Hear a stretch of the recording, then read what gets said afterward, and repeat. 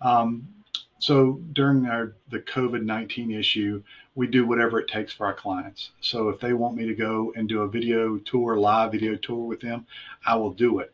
We'll go through the house. I will point the camera in the right direction so they can see. We'll talk about the area and so forth. Um, if they want to see it in person, if they need masks, if they need gloves, if they need hand sanitizer, we will do that as well. Whatever it takes for our client to feel comfortable to see the house. Ultimately, we want you to see the house because it's important to get inside, get a feel for the volume, the space, the yard, because ultimately you're buying that property based upon your feelings once you're inside of there. Um, I have been very involved in the Realtors Association.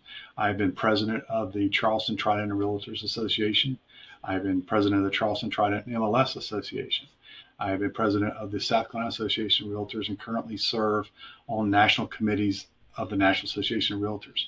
I stay involved for a lot of reasons. One is that because I want to be in the know, but also want my clients to be in the know as well. So the more I know, the more I can pass along to them. Ultimately my job is to help you find the right house at the right price, at the right condition. And ultimately we got to find all those things to make it right for you.